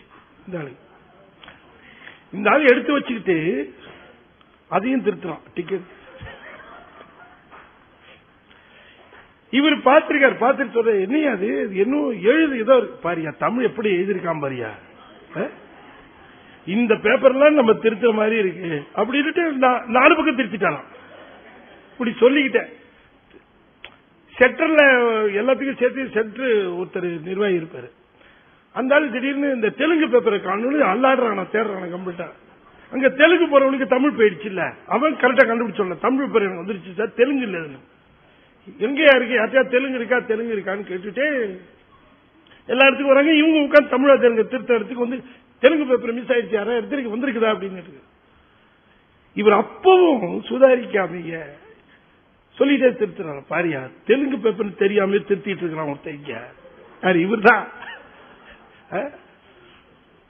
அதுக்குள்ள அவர் சுத்தி பார்க்கிறவர் கரெக்டா பேப்பர்ட்டே வந்துட்டார். என்னையா அது பாருங்க சார், தமிழ் இப்படி எழுதியிருக்கிறான், இப்படி எழுதியிருக்கிற பேப்பர்லாம் நாங்க திருத்த வேண்டி இருக்கு சார் அப்படின்னு சொல்லிட்டு ஒரு 3 டிக்கெட் விட்டாரு. அது தெலுங்கு பேப்பரியா, என்ன அது என் கண்ணுக்கு இங்க இருந்தே தெரியுது, தெலுங்கா. அந்த பேப்பர் எல்லாத்தையும் எடுத்து வாங்கி பார்த்தா அதுக்குள்ள 20 பேப்பர் திருத்திருக்கான் அந்த ஆளு. மொத்தம் 50 பேப்பர் இருக்கிற கட்டில எல்லாத்தையும் வாங்கி வச்சுட்டு நீ வந்து அங்க மீட் பண்ணிட்டு அவருக்கு ஒரு மெமோ அனுப்பி வாங்க போயிட்டார். இந்த ஆள் வந்துச்சு, அப்பவாவது தெலுங்கு பேப்பர் வந்துருச்சே, இப்படி திருத்திருக்கிறோமேனு கொஞ்சம் உணர்வு இல்லாம. ஆமா, ஏன் நமக்கு வந்து தெலுங்கு பேப்பர் அனுப்பிச்சானுங்க இவனுங்க, இவன் தப்பா திருத்துறது இல்லையா. அதை எடுத்துக்கொண்டு போய் அந்த ஆள் அப்புறம் இந்த தெலுங்கு பேப்பர் திருத்தலாள்கிட்ட கொண்டு போய் அங்க கொடுத்த உடனே அந்த ஆள் அதை வாங்கி பார்த்து, எனக்கு சரியாத்தாலும் திருத்தி இருக்கிறாருங்கிறானா அவன். அப்ப அவன் எப்படி திருத்துவான்னு பாத்தீங்க. இத சொல்லுவாரு ஜோக்கா, ஏடா அப்படிலாம் திருத்துறாங்க, நீங்க என்னடா அது அதான் விட்டு மாடல் பேப்பர் கொடுத்துருக்கேன் நான் பார்த்து திருத்துறாம. ரொம்ப ஜோவிலா பேசுவாரு. கொலசேரன் பேரு, ரொம்ப புரட்சிகரமான ஆளு. மார்க்கெல்லாம் டோட்டல் போட்டு எல்லாத்திலையும் கொடுக்க மாட்டாரு. ரொம்ப நல்ல தமிழ் வகுப்பு எடுத்தாரு. அவர்கிட்ட எல்லாம் கொஞ்சம் கொஞ்சம் தமிழ் கத்துக்கிட்டேன். தமிழ் அவர் சொல்லிக் கொடுத்த தமிழ். இந்த தமிழ் வகுப்புங்கிற ஒரு வகுப்பு ஒண்ணுதான் இருந்தது, எல்லாமே இங்கிலீஷ் இல்லையா. அதனால அந்த தமிழை கொஞ்சம் கத்துக்கிட்டு அதுக்கப்புறம் கல்லூரி போனவொடனே அதுவும் போயிருச்சு. கல்லூரி போன தமிழே கிடையாது. இருந்தாலும் தாய்மொழியா தமிழ் போனதுனால அதுக்கு ஒரு என்ன செய்யணும்னு கூட தெரியாம செய்யற ஒரு நிலை இருக்கக்கூடாது. இந்த ஆசிரியர் தெலுங்கு பேப்பர் திட்டுனாரு, அது மாதிரியே தான் பல பேர் வாழ்ந்துட்டு இருக்கிறோம். என்ன செய்யறோம், எங்க போறோம், என்ன ஆபீஸ்ல செய்யறோம், எதுக்கு செய்யறோம், எதுக்கு இந்த வேலை, எதுக்காக வயசாகுது, எதுக்காக இந்த உலகத்துக்கு போனோம், ஏன் இந்த வினைகளை ஈட்டுறோம், ஏன் துன்பம் வருகிறது அப்படின்னு நாம ஒருத்தர் கூட கவலைப்படாம ஆளுக்கு ஒரு தெலுங்கு பேப்பர் வச்சு திருத்திட்டு இருக்கிறோம். நமக்கு என்ன தெரியணும், ஏன் நமக்கு இப்படி வருகிறது திருவருள். அதனால சொன்னார், பிறப்பறியார் பிச்சை செய் மாந்தர், பிறப்பறியார் பல் பிச்சை செய் மாந்தர். பிறப்பறியார், பிறப்பு வருகிறது இறப்பு வருகிறது என்று தெரியாத மாந்தர்கள் பிச்சை செய் மாந்தர். பிச்சைன்னா பிச்சு, அது பிச்சையாச்சு. பிச்சுன்னா நின் கோயில் வாசலில் பிச்சனாக்கினாய் அப்படின்னு சொல்றது இல்லையா, அந்த பிச்சுன்னா பித்து. பிறப்பு அறியார் பல் பிச்சை செய் மாந்தர். இந்த உலகத்திலே பல்வேறு விதமான அந்த பித்து பிடித்து பல்வேறு விதமான இன்பங்களிலே அதை நாட்டம் கொண்டு இந்த பிறப்பினுடைய உண்மையை அறியாதவர்களாக இருக்கிறார்களே மாந்தர்கள் அப்படின்னு முதல் வரியில சொல்ற. பிறப்பறியார் பல் பிச்சை செய் மாந்தர். பல்வேறு விதமான பித்துக்கள், அந்த பித்து வந்துருச்சுன்னா போதும், அதை அடையிற வரைக்கும் வேற எதுலையுமே நாட்டம் இல்லை. திரும்ப திரும்ப திரும்ப திரும்ப ஒன்று தள்ளி போகுது, தள்ளி விட்டுற, தூக்கி விட்டுறது. ஒன்றை விரும்புகிறோம், அது கிட்டல, கிட்டாதாயின் வெட்டன. என்ன பாருங்க, என்ன ஒரு அழகா அப்பவே இதுதான் தத்துவம். விட்டுற, தூக்கி போட்டு அதை விட்டு அது எப்படி கிடைக்காம போகும், அது ஏன் கிடைக்காம போச்சு, அது எப்படி விட்டேன் தொடேன், அது பின்னாலேயே அலைஞ்சி அதுக்காகவே கஷ்டப்பட்டு அதுக்கு வேண்டாம். அது சொல்றாரு, பல் பிச்சை செய் மாந்தர். இந்த மனிதர்கள் பல்வேறு, அவர்கள் கொள்ள வேண்டிய பிச்சைலாம் இவன் மேல அல்லவா, அந்த பிச்சை இவன் மேல கொள்ள வேண்டும் அல்லவா, அவனுடைய அருளை பெற வேண்டும் என்று பிச்சை கொள்ள வேண்டும் அல்லவா, அவன் மேல இச்சை கொள்ள வேண்டும், அவன் மேல பிச்சையும் கொள்ள வேண்டும். பிறப்பறியார், இந்த பிறப்பு இறப்புக்கு உரியது என்பதை அறியாதவர்கள், மீண்டும் பிறந்து வர வேண்டிய கொடுமை இருக்கிறது என்பதை உணராதவர்கள். ஒரு தாய்க்கு மகவாக பிறந்து அனுபவிக்கிற துன்பத்தை போல கோடி மடங்கு துன்பம் மிருகத்துக்கு ஒரு மகவாக பிறப்பது.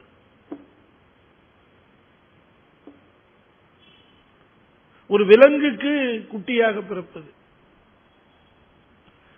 இதை போல கோடி மடங்கு துன்பம். அது எல்லாம் தாண்டிதான் வந்திருக்கோம். எத்தனை எத்தனை துன்பம் நீங்க நினைத்து பாருங்க.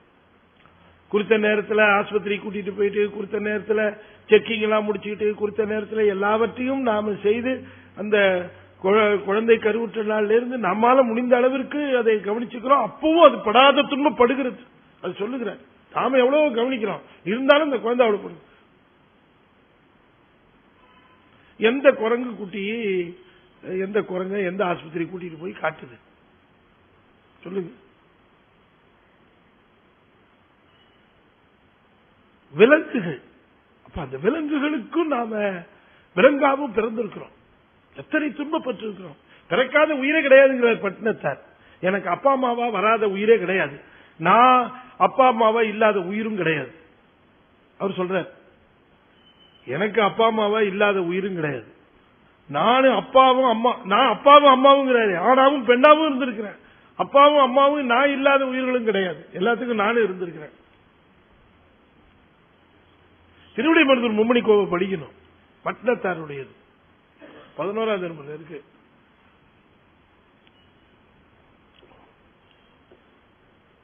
அற்புதமா எழுதியிருக்கிறார் சாமி அதுல. அப்ப இந்த பிறப்பு இறப்பு இதுல சுழந்து இப்ப நமக்கு இந்த பிறப்பு பத்தி கொஞ்சம் ஒரி ஆரம்பிச்சிருச்சு. இந்த பிறப்பு இப்படி இருக்குமா, இந்த பிறப்பு இப்படி துன்பமா இருக்க, இன்னும் திரும்ப பிறக்க வேண்டி இருக்குமா, நம்ம அப்படி நினைக்க ஆரம்பிச்சிட்டோம். பார்த்தீங்களா, இதுதான் சத்திய விசாரணை. இப்படிதான் யோசிக்க ஆரம்பிக்கிறோம். இதை நீக்கிக் கொள்வது எப்படி? தபத்தினால்தான். அதனாலதான் சொன்னார், சிறப்பொடு வேண்டிய செல்வமும் பெறுவார். யாரு? மரப்பிலராகி மாதவம் செய்வார். அது 2வது வரி 3வது வரியை தூக்கி 2வது வரியில போனோம். மரப்பிலராகி மாதவம் செய்வார், சிறப்பொடு வேண்டிய செல்வமும் பெறுவார். அப்ப மரப்பிலராகி என்று சொன்னால் இந்த உலகத்திலே தான் வந்த காரணத்தை மறவாது, தனக்கு பிறப்பு வந்த காரணத்தை மறவாது, சிவத்தை மறவாது, திருவருளையும் மறவாது,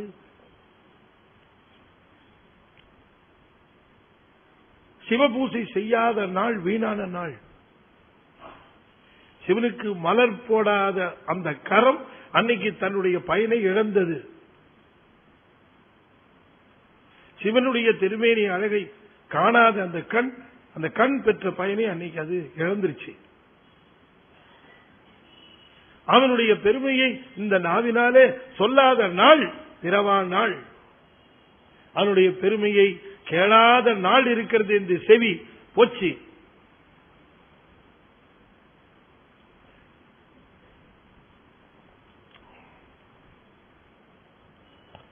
எந்த நினைவாழ்த்தாத பெயர் வாய், கூழுக்கும் எக்கத்திருக்கும் வெறுவாய், எங்கள் பெருமானினை வணங்காத மூடர் தலை, இகழ்விர கெடுக்கும் தலை, கந்தனினை காணாத கயவர்கண், கலநீர் சொரிந்த அழுக்கண், கடவுள் நின் புகழ்தனை கேளாத வீணர் செவி, கைத்திடவு கேட்கும் செவி. யார் சொல்ற? வள்ளல் பெருமான் சொல்ற. பெருமானே, உன்னை நினையாத நாள் இந்த தலை, உன்னை நினையாத வணங்காத நாள் இந்த தலை, எங்கள் பெருமானினை வணங்காத தலை, இகழ்வு இற கெடுக்கும் தலையினர். எந்த நினை வாழ்த்தாத பேயர் வாய், கூழுக்கும் ஏக்கற்றிருக்கும் வெறுவாய். இந்த வாயை கொடுத்தவனை பெருமை பேசாத அந்த வாய் இருக்கிறதே, அது கடைசி காலத்தில் கொஞ்சம் கூழ் ஊத்துறதுக்கு கூட அது லாய்க்கில்லாத வாயா போயிடும் சொல்ற.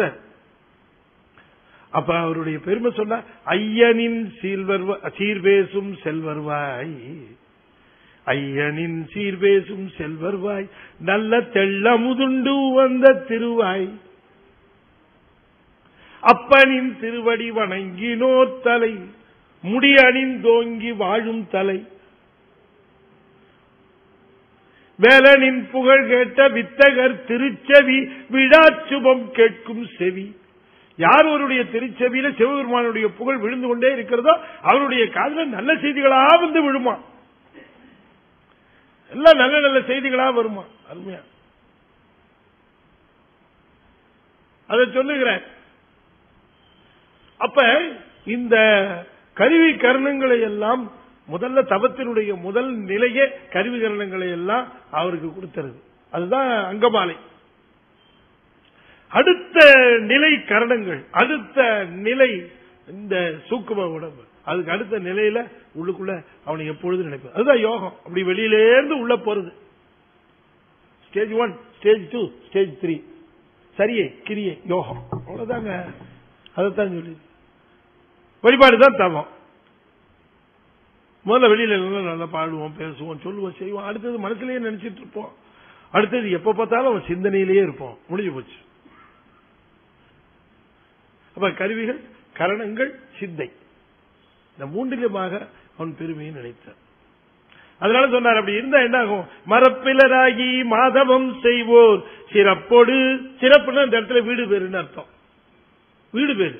சிறப்போடு வேண்டிய செல்வம் பெறுவர். வேண்டிய செல்வம், வேண்டிய செல்வம். வாரத்துக்கு 24,000 மட்டும் இல்ல, வேண்டிய செல்வம், வேண்டிய செல்வமும் பெறுவர். அந்த ஒரு நிலை பெறுவார்கள் அவர்கள் அப்படிங்கிறார் சுவாமி. அவர்கள்தான் பிறவியை நீக்கும் பெருமையை பெற்றாரே. அவர்களுக்குத்தான் இந்த பிறவியை நீக்கக்கூடிய பெருமை. அப்ப யார் தவம் செய்கிறார்களோ அவர்கள் தான் பிறவியின் பயனை பெற்றவர்கள், பிறவியை நீக்கவும் தெரிந்தார்கள். இல்லை என்றால் அவர்களெல்லாம் பிறப்பை அறியார், பிறப்பை நீக்க தெரியார். அதனால தவம் என்பது என்ன என்று கேட்டால் திருவருளை உணர்ந்து திருவருளை அடைய தலைப்படுதல், அதுதான் தவம். மித்ததெல்லாம் தவம்னு சொல்ல முடியாது அப்படின்னு சாமி சொல்லுகிறார் என்று சொல்லி இந்த அளவில் இன்றைய தினம் இந்த சிந்தனையை நிறைவு செய்யும் முகமாக 5 எழுத்தை 5 முறை ஓதுவேன். அன்பர்கள் தொடர்ந்து ஓத வேண்டும் என்று திருவடி பணிந்து வேண்டிக் கொள்கின்றேன். ஓம் நமச்சிவாய. ஓம் நமச்சிவாய. ஓம் நமச்சிவாய. ஓம் நமச்சிவாய. ஓம் நமச்சிவாய. திருச்சிற்றம்பலம். மீண்டும் நம்ம அடுத்த வியாழக்கிழமை 1ஆம் தேதி இங்க சந்திக்கிறோம். ஒரு சிறு அறிவிப்பு. இங்க நம்ம வில்லிவாக்கத்தில் சுகிநிகேதன் கலைக்கூடம், அந்த இடத்துல நம்முடைய மாணிக்கவாசகருடைய திருவம்பாவை மற்றும் திருப்பள்ளி எழுச்சி பற்றி 3 நாள் பேசுறேன். நம்ம ஹைதராபாத் சிவா அவர்கள் தம்முடைய ஸ்டூடெண்ட்ஸோட அந்த பாடல்களை பாடுகிறார். அதற்கு உரை சொல்லுகிறார், அதனுடைய நுட்ப உரையும் சொல்லுகிறார். ஹைதராபாத் சிவாவும் நானும் சவுத் ஆப்பிரிக்காவில் ஒரு திருப்புகழ் இசை நிகழ்ச்சி நடத்தினோம். அதுல அவருக்கு ரொம்ப இம்ப்ரெஸ் ஆனாரு. அவர் சொன்னாரு, ஐயா நம்ம சென்னையிலே இருக்கிறோம், நீங்களும் இருக்கீங்க, நானும் இருக்கிறேன், இங்க வந்து வெளிநாடு வந்து இப்படி ஒரு சிறப்பான நிகழ்ச்சியை செஞ்சோமே, நம்ம ஊர்ல செய்யணுமே அப்படின்னாரு. திருவம்பாவை செய்வோம், திருப்பள்ளி எழுச்சி அப்படின்னுட்டு.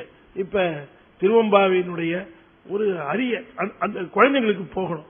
என்ன ஒரு இதுன்னா, அவர்கிட்ட நான் சொன்னேன், அவருடைய மாணவ செல்வங்களாக இருக்கிற குழந்தைங்களே ஒரு 200 பேர் கர்நாடிக் படிக்கிறார். 200 மாணவ செல்வங்கள். திருவம்பாவினுடைய அடிப்படை நோக்கமே மணிவாசக பெருமான் பாருங்க, அந்த ஆரம்ப காலத்திலேயே அவர் ரொம்ப ஆழமாக அதுல சொல்லி இருக்கிறார். நம்ம பெண் குழந்தைங்களை கன்வர்ஷன் ஆகாம பாத்துக்கணும் அப்படின்னு அதுல சொல்லி இருக்கிறார். அதுக்காகத்தான் அந்த திருவம்பாவிய அதுல ரொம்ப தெளிவாக சொல்லுகிறார். அன்னவரே எம் கணவர் ஆவார், எவ்வளவு தெளிவாக பேசியிருக்காரு அதுல. அது அவ்வளவு ஒரு தெளிவாக பார்த்திருந்து அது சொல்லி இருக்கிறார். எனவே திருவம்பாவிய நம்ம வீட்டு குழந்தைங்க எல்லாத்துக்கும் அதை போதிக்கணும். அது ஒரு பெரிய மிஷனா எடுத்து செய்யணும். எதை வீட்டுல சொல்றோமோ இல்லையோ, குழந்தைங்க காலையில திருவம்பாவியும் திருப்பழிச்சு 2ஐயும் படிக்கிறதுக்கு நாம அதுங்களை பழக்கி வைக்கணும். அதற்கு பொருள் தெரிஞ்சு படிக்கணும். கொஞ்சம் கொஞ்சமா அதை பிடிச்சுக்கிட்டீங்கன்னா வெளியில இருக்கக்கூடிய எந்த போர்சஸும் அதுங்களை சிந்தைய அளவில் மாற்ற முடியாதபடிக்கு அவற்றை நாம பலப்படுத்தணும் சிந்தனைய. அதனால அப்படி ஒரு கான்செப்ட் நம்ம சொன்னோம். இந்த மாணிக்கவாசகருடைய திருவம்பாவை திருப்பள்ளி எழுச்சி இசையும் உரையும் என்கிற நிகழ்ச்சி 3 நாட்கள் சிங்காரம்பிள்ளை தாமோதரன் சந்து 3 நாட்கள் இந்த நிகழ்ச்சி. அறிவிப்பு உங்களுக்கு இங்க தரப்படும். நோட்டீஸ் எல்லாரும் வாங்கிக்கோங்க, அங்க முன்னால் இருக்கு, அவசியம் வாங்கிக்கோங்க, கலந்து கொள்ளுங்கள். சிறப்பான இன்னிசை நிகழ்ச்சி. நல்லா ஹைதராபாத் சிவா ரொம்ப அற்புதமா பாடுவார். மீண்டும் சந்திப்போம் என்று கூறி விடைபெறுகிறேன். நன்றி, வணக்கம். திருச்சித்தம். நாடுடைய சிவனே போற்றி, நாட்டவர்க்கும் இறைவா போற்றி, வெற்றிவேல் முருகனுக்கு திருச்சிற்றம்பலம்.